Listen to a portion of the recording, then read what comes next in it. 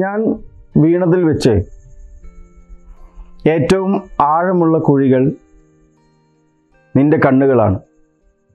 കാലം ഇത്രയേറെ കഴിഞ്ഞിട്ടും എനിക്കതിൽ നിന്ന് കരകയറാനായിട്ടില്ല.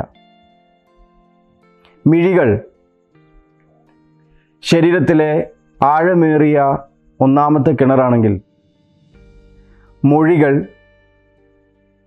ശരീരത്തിലെ രണ്ടാമത്തെ കിണറുകളാണ്. കേട്ട മൊഴികളും പറയുന്ന മൊഴികളും.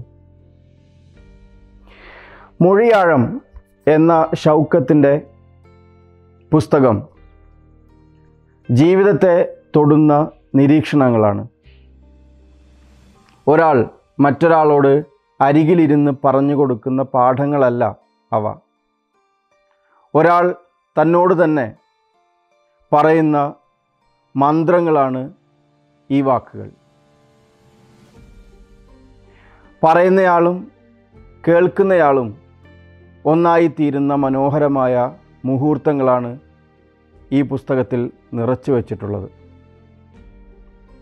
തുടക്കത്തിൽ തന്നെ ഷൗക്കത്ത് പറയുന്നത് ജീവിതത്തെ ജീവിച്ച് തന്നെ തീർക്കണം, ജീവിച്ച് തന്നെ അനുഭവിക്കണം എന്നാണ്. അതിന് അദ്ദേഹം ഉപയോഗിക്കുന്ന ഉപമ മധുരം എന്നുള്ള ഉപമയാണ്. മധുരത്തെക്കുറിച്ച് എത്ര കാവ്യാത്മകമായി പറഞ്ഞാലും എത്ര ശാസ്ത്രീയമായി പറഞ്ഞാലും മധുരമെന്ന രുചി നമ്മൾക്ക് കിട്ടില്ല.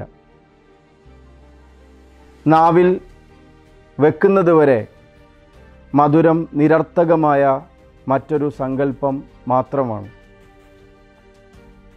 മറ്റൊരിടത്തിൽ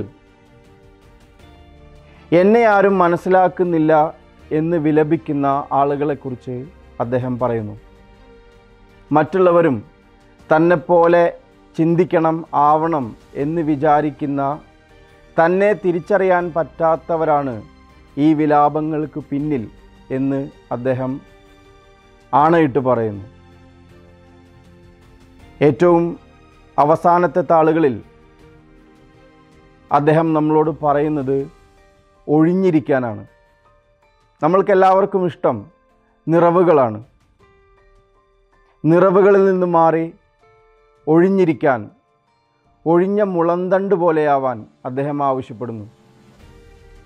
ഒരു മുളന്തണ്ട് ഉള്ളു പൊള്ളയായിരിക്കുമ്പോൾ മാത്രമാണ് അതിനുള്ളിലേക്ക് കാറ്റ് കടന്ന് സപ്തസ്വരങ്ങൾ ഉണ്ടാകുന്നത് എന്ന് ഷൗക്കത്ത് നമ്മളെ ഓർമ്മിപ്പിക്കുന്നു.